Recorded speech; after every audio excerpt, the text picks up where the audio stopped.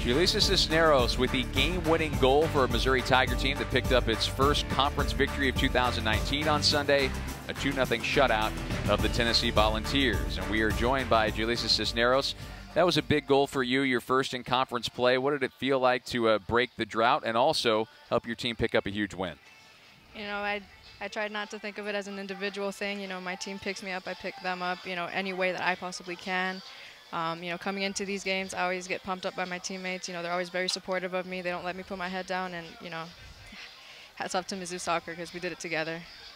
That's awesome. Julissa, why don't you walk us through that goal? To be honest, I just kind of remember that it was like a 1v1 situation, and I just took the best opportunity I could.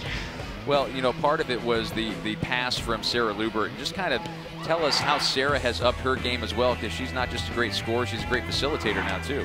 Oh, she's a great person, to be honest. Like, you know, I'm very grateful for her and, you know, just the communication that we have on and off the field. I think naturally, just as time has gone, you know, we've played well together. And, yeah, she is a great facilitator. She can see in front of her, not just, you know, try and give passes and try and turn people. She can do a lot for our team, and she has been. Oh, she got one as well. Congratulations to you and to her on the big victory today as you try to turn your season around. Yes, thank you. That's Julissa Cisneros, one of 2 goal scorers for Missouri. She had the game winner.